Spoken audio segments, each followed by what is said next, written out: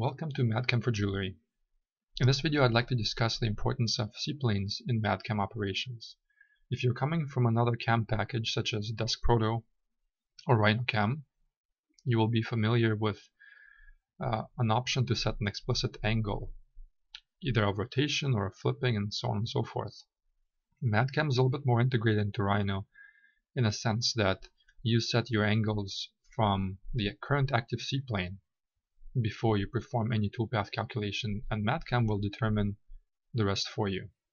For example, when you wish to cut the top part of this ring, you simply specify the CPlane top, and your top quadrant of the screen will reflect your currently active area and where you can cut.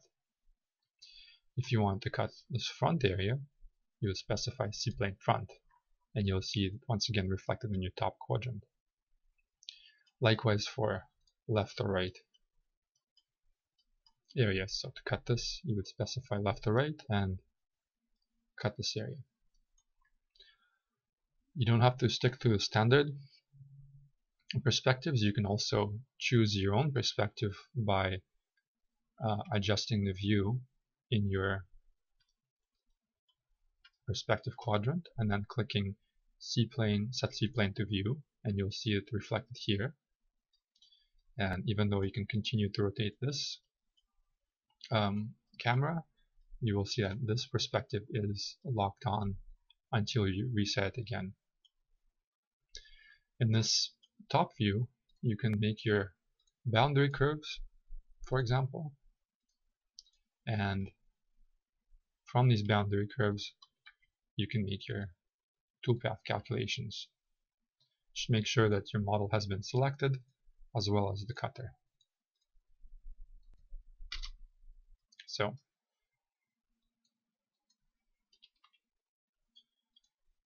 there's our cut from boundary curves, and you can see that it's been made at the angle which we specified. And if we select a different angle and repeat this operation, we can get a completely different approach and cut an area in any way we want.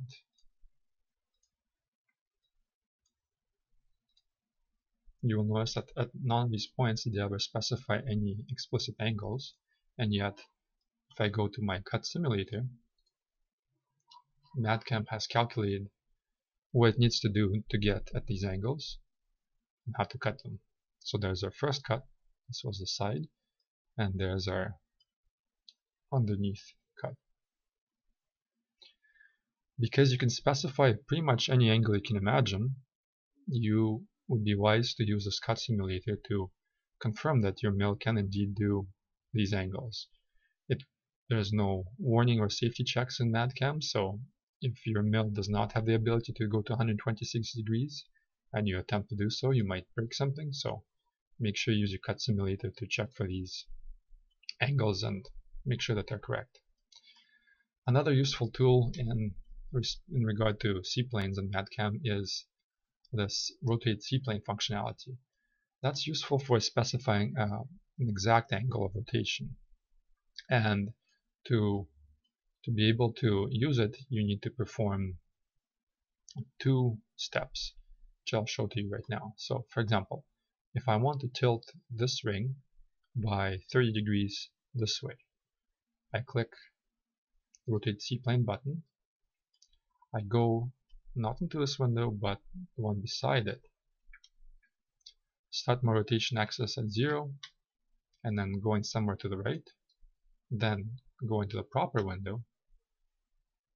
I set my reference point, currently directly up, and then specify my angle of rotation. So let's say 1, 2, 3, 30 degrees. And you'll see that this ring has been now tilted exactly 30 degrees off this axis. And accordingly, you can see it's reflected in the top window. So as long as my model has been properly loaded, I can make a selection here, or rather draw a boundary curve, and now be able to make a cut. As you can see, the bit will come down and perform this operation here. Now, to reset the ring back to the way it was, you just use one of the standard CPlane buttons. Let's say if I wanted to tilt this ring now, not here, but in this view, the front view. Well, I perform the same operation but just starting in the other window. So click Rotate CPlane, starting here, specifying 0, going to the right, and then coming back to the front window, specifying my reference point, so directly up, and then either typing in or dragging my mouse to an angle that I wish. So for example, 40 degrees. Now you see that the ring is tilted 40 degrees to the left, and this is reflected once again in the top window. Once again, we can select an arbitrary area and perform our toolpathing calculation, which you see here.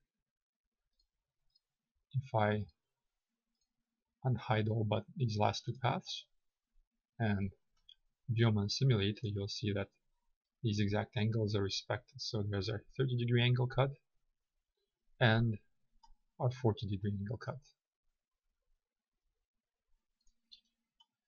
There are a number of other CPlane tools, but for purposes of making wax models, you are likely to be able to cut pretty much anything that you want with your standard set of perspectives, your CPlane to view command, as well as rotate CPlane.